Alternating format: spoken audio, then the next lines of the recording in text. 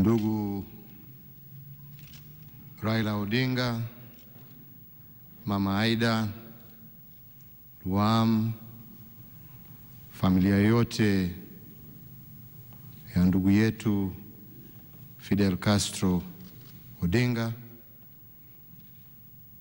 Mine, first and foremost, is to once again take this opportunity to join you, my brother, and Mama Aida, and the whole family, in condoling you on my own behalf, on behalf of my wife, and indeed on behalf of the entire Kenyatta family. We have lost a great son, and we are here to share this moment of grief and pain with you. I am also here in my own personal capacity as a friend of Fidel's, a man who I respected. And indeed, as has been stated here,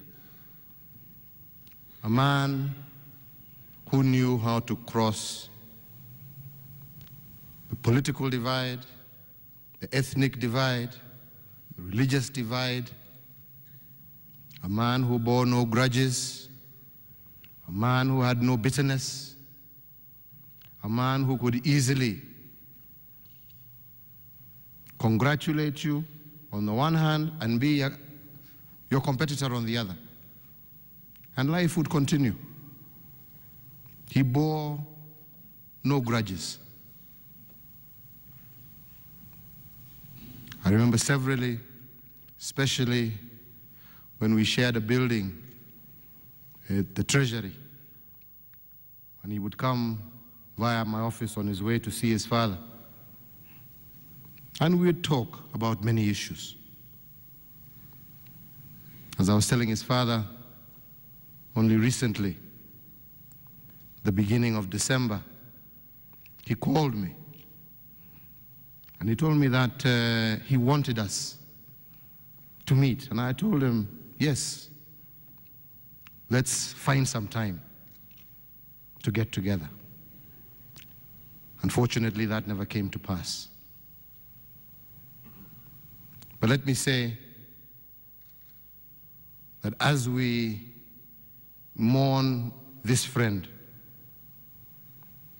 as we share today as a nation united by grief, I think there is a lot we can learn from the life that Fidel led. A lot that we can learn that can help us heal and unite our country. And as we are here today, joined together in grief, I strongly believe that through his life, we can also join together in life and make this country a much better place for all our citizens.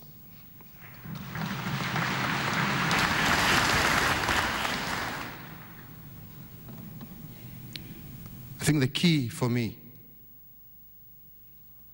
is the fact that it is indeed possible for us to have a one Kenyan nation as we see here today. It is possible. And the onus is on all of us as leaders to see how we can bring that about, to ensure a better Kenya for all our people. And I want to give you my assurance that I am personally willing, and I have no issue whatsoever in sitting down and talking and bringing people together. There is no problem.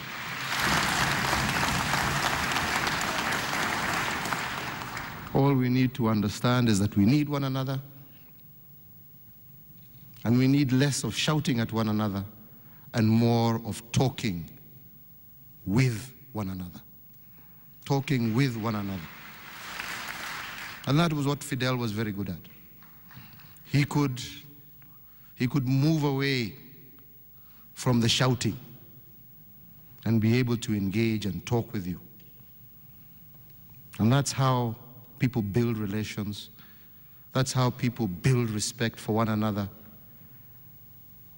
And that's how great things happen.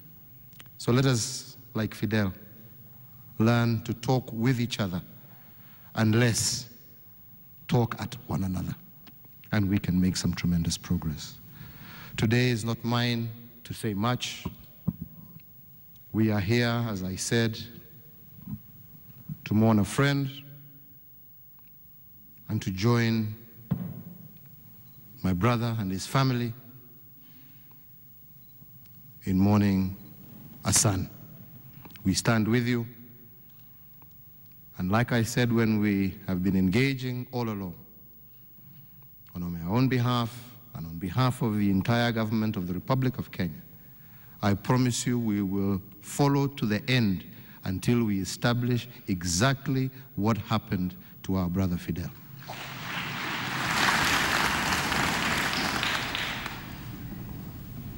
May the Almighty God rest his soul in eternal peace. Until Wam, we are as open to you as we were to Fidel. And whatever it is that you may wish of us, never for 1 minute hesitate. Know that we are your older brothers, and we are there for you whenever you need us. May God bless you and keep you all. Thank you very much.